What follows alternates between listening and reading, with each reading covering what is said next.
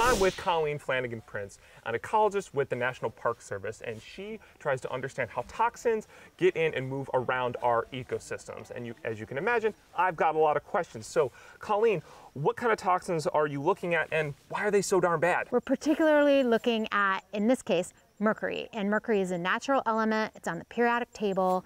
It is emitted in volcanic eruptions. It is in geothermal features at Yellowstone. And also it is emitted from many different anthropogenic or human-caused sources. So how does the mercury go from being put into our environment into the food web? So mercury, when it's emitted, that's one source, is the airborne contributions of mercury to, say, a national park. It travels long distances, it comes out in rain or snow or even in dust or sea spray. And then when it falls onto the landscape, bacteria or little microbes convert it into a form that is available for organisms to uptake. And so then it enters the food web. Biomagnification is the buildup of that contaminant, like mercury, in the food chain as you move into higher orders. How do you measure mercury in an ecosystem? So there are several different ways. You can look at the soil, you can look at the water, you can look at the deposition, so the rain or the snow. We are particularly looking at a bioindicator. So that's a living organism that indicates or represents the amount of a pollutant, like mercury, in the ecosystem. We're doing that with dragonfly larvae.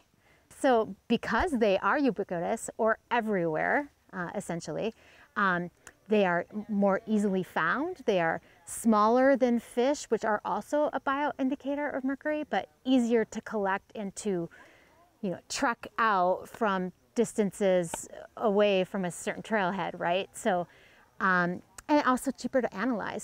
So how do you go about collecting dragonfly larvae? We work with our groups to each don a net and waders and a life jacket, and to get in the water and to use the net to kind of jab and sweep the bottom sediment of the waterway.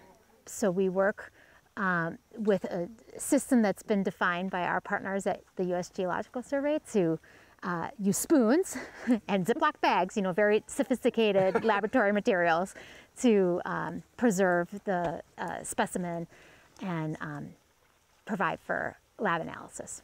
What are some things that we should be doing to keep mercury from getting into our ecosystems? Historically, over time, coal combustion for power generation has been the main source of mercury in the United States emitted to the atmosphere. So if we can use clean energy or conserve or reduce our energy consumption, that does serve to even reduce pollutants like mercury and other air pollutants that get into our atmosphere and are transported to clean places in our backyards. So, even whatever, biking or walking instead of driving a car, like these are ways in which we can support cleaner air quality. Oh, well, Colleen, it sounds like you got a really cool job. Yeah, I do feel very fortunate about my job, and it does I am excited about it. Say what? Want to learn more about our national parks? Then hit that subscribe button, friend. Stay up to date and catch bonus features by following us on Instagram @Outsider.